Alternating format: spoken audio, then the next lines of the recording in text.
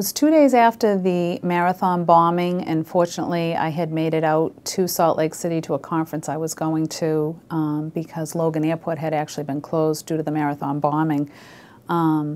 It was about 8 o'clock at night. I was back in my hotel room and turned on the TV and saw the West Texas explosion. Probably within a week or two after the explosion in West Texas, we were contacted by the Texas State Fire Marshal's office, and we started to get some information about the form of ammonium nitrate that was involved. We knew at that point that it was not an act of terrorism, or we did not believe that it was.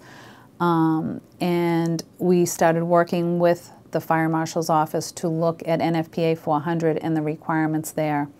One of the realizations was that as we looked at the code and looking at how a user is looking at the document, we realized there were some areas in the code where it was not overly clear what sections of the code would be required. At that point, I contacted the committee chair. We talked about how we wanted to handle this, and a task group was ultimately formed to start to deal with making changes to the code.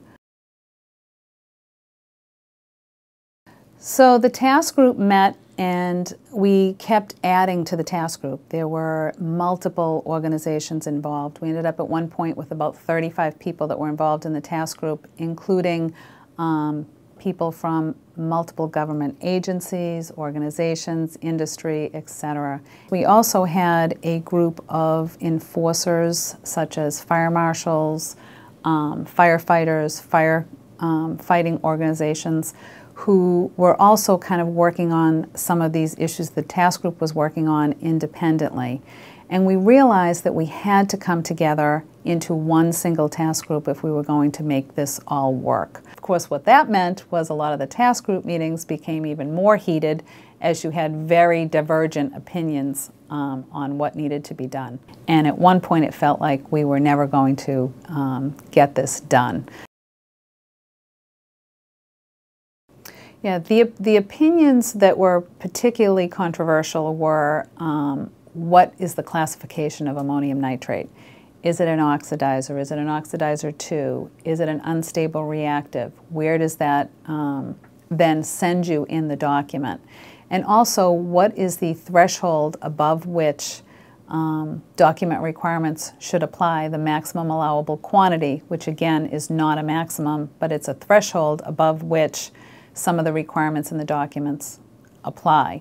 So after the first draft meeting and the committee input was put out there for comment, the committee then met approximately another 15 or 20 times before the second draft meeting.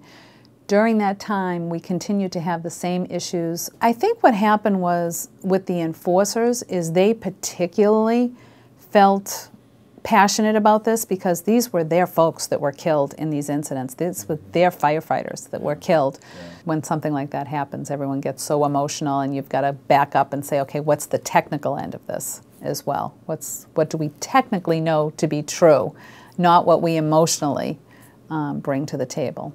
And I think ultimately everyone kind of agreed that we have to reach consensus, because if we don't reach consensus, nothing is going to change in this document, and we all agreed that that would be a shame.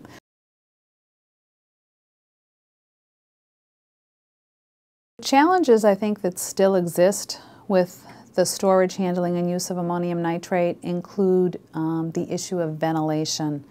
The committee was not able to vet that particular issue during this revision cycle.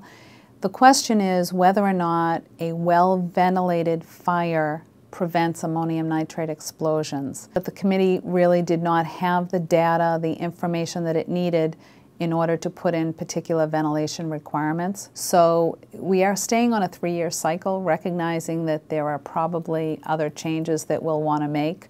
I think once this document actually gets out there and is used, we'll find out what works in the document, what doesn't work. Are there gaps that we've missed? Are there things that we have not connected the dots on? This is an improvement. The code is great. If everyone implements the code, I think the likelihood of another West is probably minimal, if at all. But again, it's how do you get those codes adopted? And how do you get the most current code adopted in a state?